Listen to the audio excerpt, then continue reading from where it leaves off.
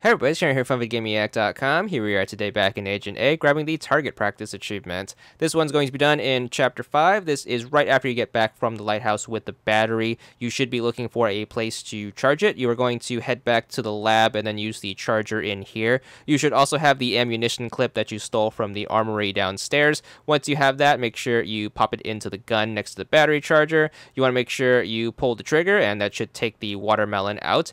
Then you are supposed to put the rusty box here and then use the gun to open it. Before you do that, what you want to do is you want to keep pulling the trigger until you have pulled it 100 times. You know you have 100 times once you hit a bullseye, and once you manage to do that, you should be good for the achievement. Should take about 30 to 40 seconds or so to go from 0 to 100, so it's not too bad. So just finger on the trigger and keep mashing the A button, and then once you land your bullseye, you should be good for your achievement.